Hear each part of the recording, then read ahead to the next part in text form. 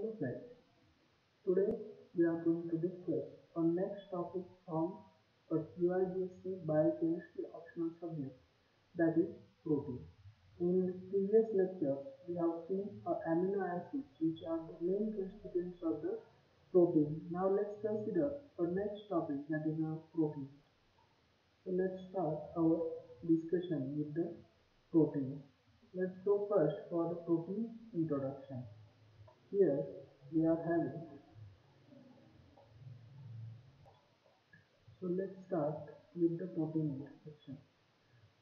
Most abundant molecule in Earth or in a living beings is a protein molecule, which is a micromolecule in the cell, composed of a large number of amino acids. In previous lectures, we have seen that amino acid joins to give the formation of an polypeptide chain, and when n number of amino acids are joined, that resulted into formation of an polypeptide chain or a large molecule of an protein. So here in a protein we can say that there is a presence of an amino acid.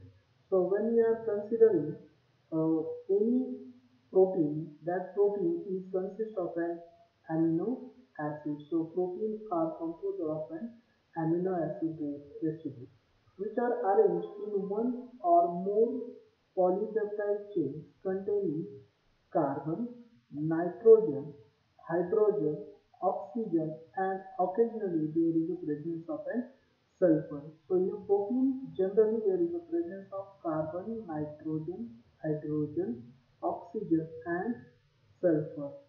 These proteins are having variable size and physical properties.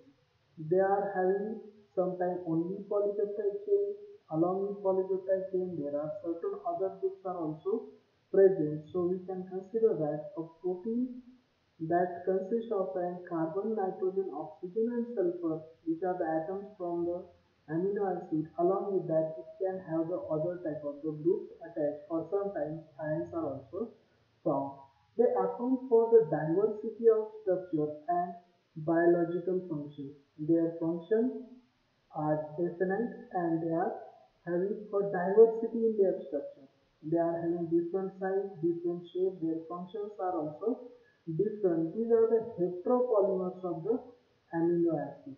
So large number of molecules are included or comes under the heading protein.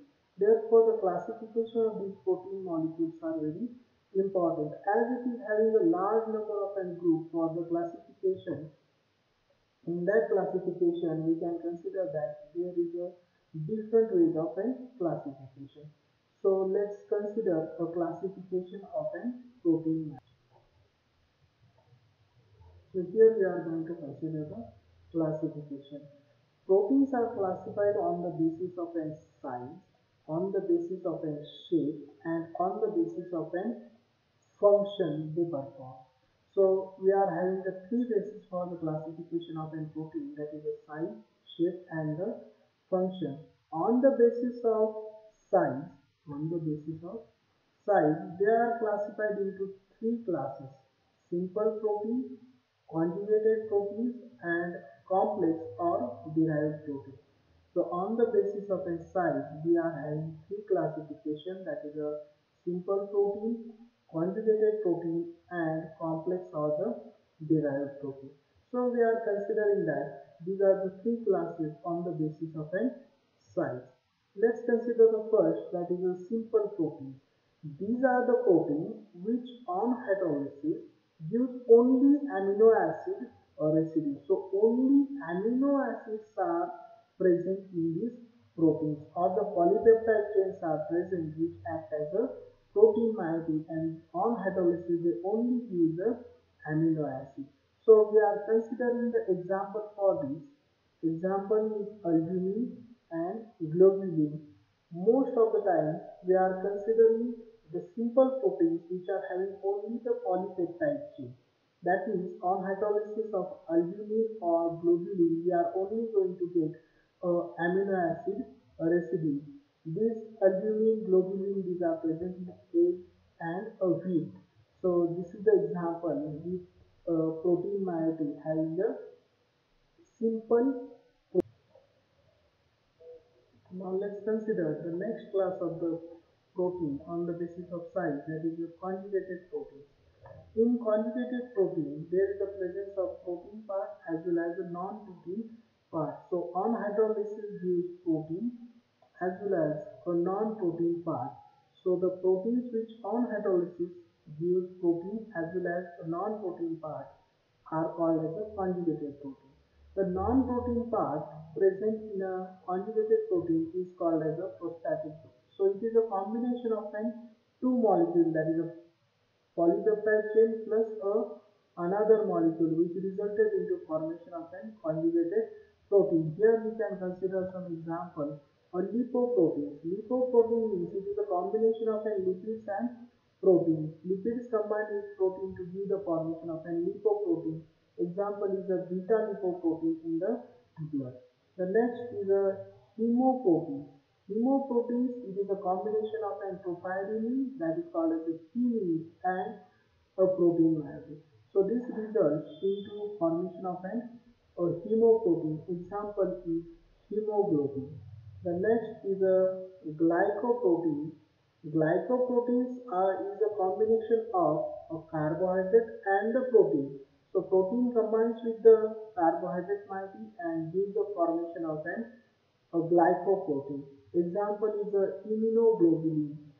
We are having another example, that is a metalloproteins. Metalloproteins, it is a combination of a metal ions and a protein molecule. For example, ferritin. We can consider another class, that is a nucleoproteins, or another example, nucleoproteins, in which there is a presence of nucleic acid and a ribosome. So we are having nucleoproteins. Then next is a phosphoproteins. This phosphoprotein having a phosphate group attaches with an protein moiety that resulted into the formation of an phosphoprotein. Example is casein present in the milk. So these are the different examples where we are having the conjugated protein. Conjugated protein, it is a combination of protein moiety and a non-protein part. Non-protein part we call it as a prostatic group. So here we are having prostatic group. Example is a lipoprotein, combination of an lipids plus protein. Hemoprotein, combination of an heme plus protein. Then glycoprotein, combination of an carbohydrate plus protein. We are having metalloprotein with combination of metal ions and the protein. Nucleoproteins having a nucleic acid and a protein, and phosphoprotein in which phosphate group is present, which results into the different classes. So here are the example for the conjugated protein. Now let's consider next, that is a complex or derived protein. Complex or derived proteins are the proteins which are obtained or derived from the action of physical, chemical or enzymatic agent on the natural protein. So these are the derived or complex. These are either formed by the action of physical agents, chemical agents or the enzymatic agent on the naturally occurring proteins. For example, physical agents which we can use, these are pressure, temperature, or we can have the change in the pH or acidity and basicity. So this gives the change in the structural or composition of the protein. So these proteins are called as a complex or derived protein.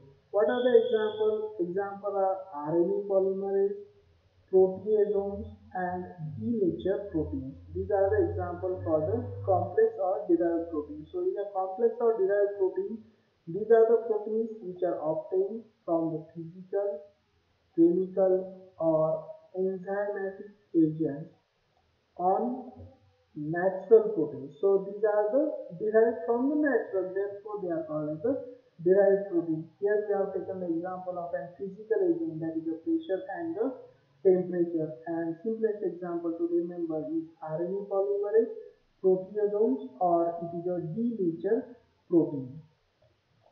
So on the basis of size, they are classified as a simple protein, conjugated protein and the complex protein. So these are the three classes. Simple protein only having amino acid, conjugated protein having protein plus a prostatic group, and complex or derived protein. They are derived by physical, chemical or enzymatic action on the natural protein. So this is on the basis of a size. Now let's consider next classification. That classification is based on the shape. On the basis of a shape, they are classified into two classes, that is a fibrous protein and the globular protein. So here we are considering a fibrous protein and the globular protein. Now it is simple, fibrous protein and globular protein to remember on the basis of a shape. Let's consider first a fibrous protein. These are fibrous proteins. They are having thread or rod-like structure.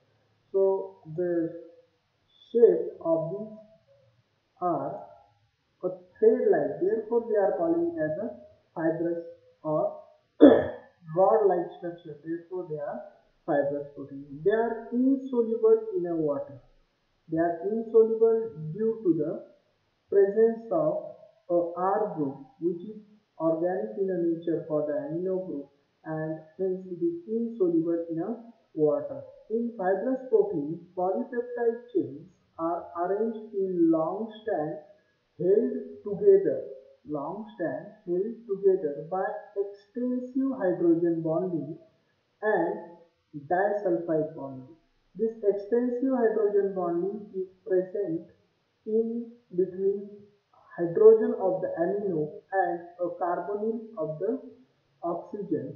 So we are considering that this hydrogen bonding gives the more stability to the fibrous protein, and also the disulfide bonding which is present in the cysteine amino acids. So when two cysteines are apart from each other by 7 amino acids, they give the formation of disulfide bond, which also gives the stability to the fibrous protein. And importantly, these fibrous proteins can be stretched or they can be contract. This fibrous protein can be stretched twice to their length. Let's consider the example of this fibrous protein, that is a collagen and a keratin, which is present in the hair. Here we are having an example. Now you can see here a thread-like structure. A thread-like structure. So these are called as a fibrous protein. They are called as a fibrous protein. Okay. So this fibrous protein having appearance as a thread. Therefore, they are fibrous. They are insoluble in a water. Polypeptide chain arranged in long strand held together by hydrogen bonding and a disulfide bonding. These are contracted or stretched twice to their length. An example, simple to remember, is a keratin or collagen. Here we are having shown a figure which shows how fibrous protein will look like.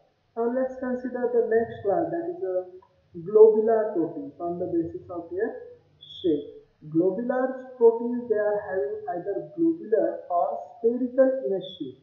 They are having globular or spherical in a shape. Polypeptide chain folded shape, or polypeptide chains get folded. Due to that folding, we are having a spherical shape. It is stabilized again by the hydrogen bonding and disulfide bonding, and they are soluble in a water. The reason is that the hydrophobic nature of this R group and hydrophilic nature of the carbonyl and the amino, which resulted into solubility in a water for the globular proteins. Here we can consider the example of a globular protein: myoglobin, albumin and globulin. And one of the important example is hemoglobin. Here we are showing the structure with an hemoglobin. Now you can see here a hemoglobin. This is having a spherical or circular shape. Porphyrin ring is shown here. This spherical shape is resulted, or this spherical shape is due to the presence of an, here you can see a folding, here you can see the folding, and these foldings are resulted into the globular or spherical shape. So on the basis of an shape, proteins are classified into two classes, that is a fibrous protein and subglobular protein. Fibrous protein, they are having thread-like appearance, they are having a polypeptide chain which is shows hydrogen bonding and gives the stability, and they are insoluble in a water.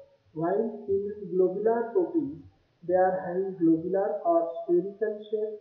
Polypeptide chain is folded and is stabilized by hydrogen and disulfide bonding. They are soluble in a water. Example: myoglobin, albumin, globulin, hemoglobin. Here we have shown the hemoglobin structure. So let's consider next classification, that is classification based on the biological function or the activity. Proteins having number of biological functions or number of biological activities. Therefore, we have to consider this classification, and this classification gives a number of classes for the proteins which ranges from enzyme to the other type of the protein. So we will consider one by one. The first class on the basis of a biological function is enzyme. We are all familiar about the enzymes. The proteins which are highly specialized in their function with a catalytical activity. A protein which shows a catalytical activity, that protein is simply called as a enzyme. So most of the biological process happens in the body, they are regulated by the enzyme. So in all living cells, whatever the biological reactions are happen, they are happen in presence of an enzyme, and they are regulated or catalyzed by the enzyme. About 200 different enzymes are recognized, and yet there are number of an enzymes have to be recognized with their function. Now we can see in a figure here the substrate and another moiety which attaches to the active side of the enzyme, and that enzyme gives the formation of the product. So substrate is get converted into the product, and enzyme gives a formation of a complex, and this resulted into formation of the product. So that is the first class on the basis of a function. Next class is a transport protein. What is the role of transport protein, or what name implies? Simply, they carry a specific molecule or ion to the different part of the body, particularly present in the blood. From different parts of the body in blood plasma, they are transporting the molecules or ions. Therefore, they are called as simply a transport protein. They carry essential substances throughout the body. So what is the role? Role is to carry the substance from one part to the next part, or one part of the body to the tissue level. That is the function of an transport protein. There are number of an transport proteins. We will consider the example. First, that is the hemoglobin. We all know that. What is the role of hemoglobin? It carries oxygen from heart to the body. So that is the role of a hemoglobin. It takes the oxygen from the heart and is transported to the body, that is at the tissue level. Here you can see a heart which is having the red blood cells. These red blood cells are having the hemoglobin which carries the oxygen moiety to the different parts. A second example is the lipoproteins. These are the proteins which carry lipid from liver to the other organs. Wherever is need of an energy, we are getting energy from the lipids, and that lipids can be transported from liver to the other organ. That is done with the help of an lipoprotein. So second class is transport proteins. These are having a function to transport the molecule or ion from one place to the another place. Now let's consider next, that is a nutrient and skeleton proteins. So name itself suggests that these proteins are having a function as a nutrient storage or the skeleton. So they are the part of the skeleton, or they are having a nutrient value or nutritional value. Example is casein, which is present in the milk, and the plant seeds, where there is a presence of a protein as a storage form of the energy. Next class is a defense protein. As name says that the function of this protein is defense. That means they are having a activity, or they are associated with the defense mechanism of the body, and they are called as antibodies. They are called as antibodies. Example, WBCs, white blood cells. That is the example, WBCs, which are the examples of an defense proteins which are present in the blood. The next is a structural proteins. What are structural proteins? These are the proteins which provide biological support and strength to the tissue. These are the proteins which provide biological support and the strength to the tissue. They also serve as a supporting and protecting part.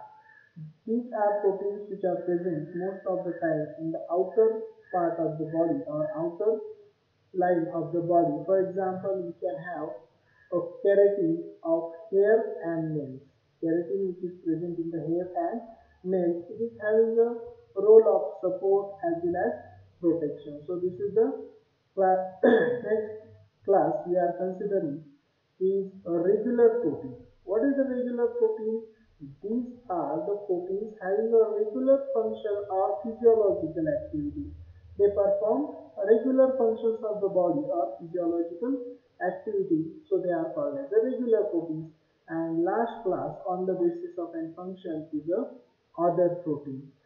These are the proteins whose functions are yet not specific, or their functions are yet not been determined. These are included into the class that is the other proteins. What is example? Monoline proteins.